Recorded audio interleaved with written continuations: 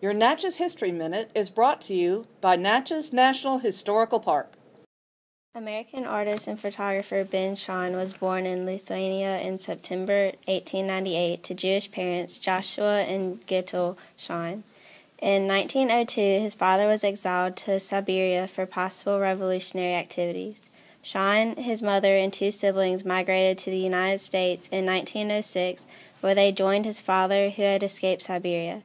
Initially, he attended New York University as a biology student, but Shahn went on to pursue art at City College and later the National Academy of Design.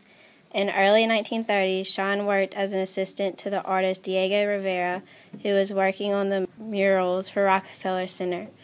In 1935, acclaimed photographer Walker Evans recommended Shahn for a position with the Farm Services Administration, which was documenting the effects of the Great Depression on rural America.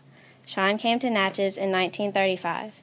Today, his 38 black and white images housed in the Prints and Photographs Division of the Library of Congress capture the everyday lives of the residents of Natchez during the depths of the Great Depression. In the 1950s, Shahn became a widely acclaimed artist and was recognized as one of the greatest masters of the 20th century. He died in 1969. Mary Frances Sessions, a junior at Cathedral High School, and this has been your Natchez History Minute.